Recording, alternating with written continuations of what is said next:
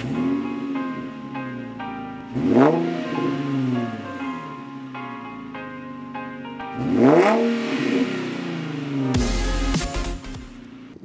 gonna go ahead and pop these off so I can get them ready for getting the vinyl done. This one's not bad, but this one, since it's so scratched, if I put vinyl on that one, the vinyl will show through that it was scratched before, so I'm gonna have to sand that one down. This one doesn't look bad though.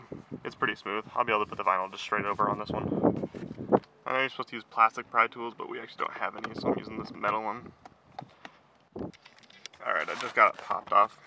And first, you just have to undo these clips here.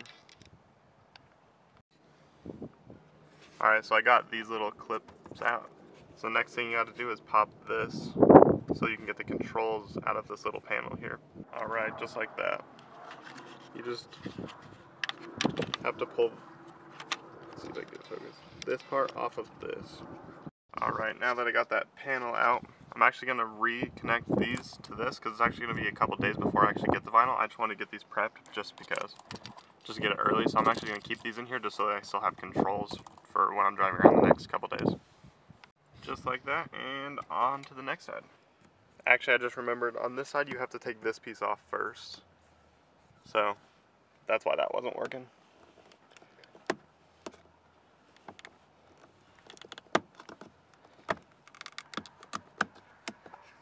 And it should just pop off just like that.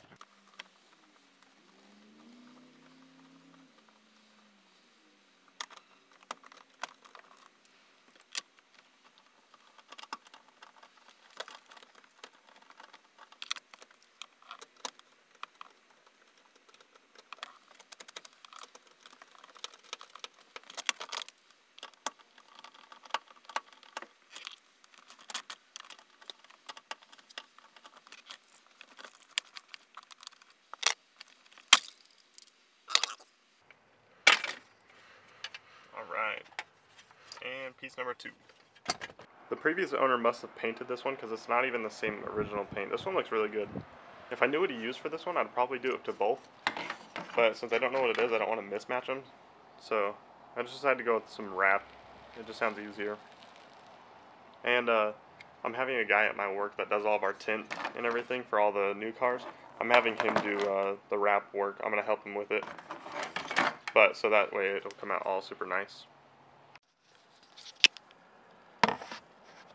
Today I'm going to go get my 350Z interior wrapped a little bit. I'm just doing the little door panel area and then the little piece in the trunk. Getting that done as well. Super classic. Right now I'm driving one of my work's 2016 Honda Accords. It's the touring model, so it's like all the high-end stuff. The vinyl wrap actually didn't work. Let me show you why. If you look where it dips down right there, we weren't going to be able to get the vinyl right there, which wouldn't be a big deal on this one. But on this one, since it was so scratched before, it wasn't going to be able to get in there to cover up those scratches. And also, on the Z logo, I wanted to do this whole thing black with the Z logo red. And the vinyl wasn't gonna look nice with that because he doesn't have a machine to cut the vinyl. So we were just cutting it ourselves with just like X-Acto knife or whatever. So it actually wasn't gonna work. So what I'm gonna do is just Plastidip these.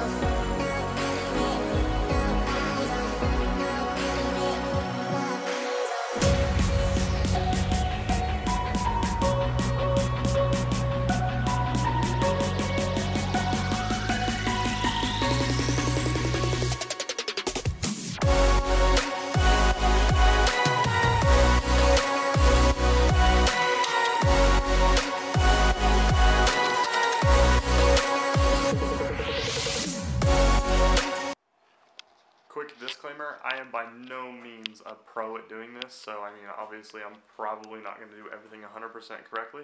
I mean, if you have any suggestions or any advice, go ahead and leave them down in the comments. I'm always down for advice and feedback and everything, but I'm by no means a pro at this, so be easy on me, guys. After letting it sit overnight, this is how they turned out. I like it, it looks really good. These other pieces down here though, I think there's 3 more left. They need just quick touch-ups and then they'll be good to go. Just did the final coat, now I just have to wait for them to dry.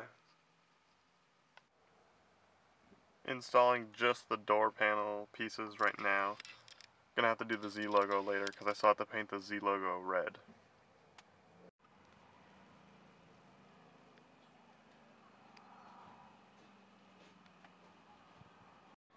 Alright, so today I'm finishing up the interior Plastidip video.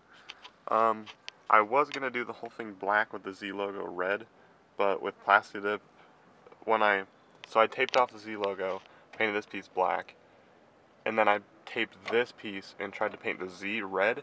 The Z turned out really well, but when I peeled up that tape, it wanted to peel up the Plastidip, so I actually just decided to just do the whole thing black. I might try something different later, like do real black paint here and then, or just do actual paint instead of Plastidip, because then it wouldn't want to peel it all off. But yeah, for now I'm just going to leave it all black and I'm going to install the rest of this piece.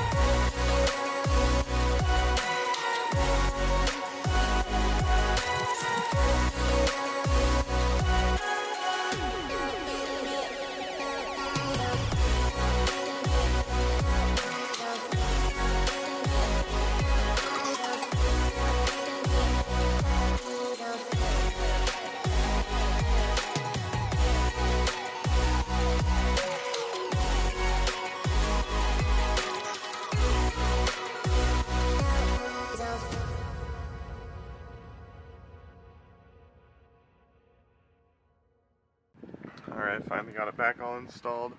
That was a pain in the ass, by the way.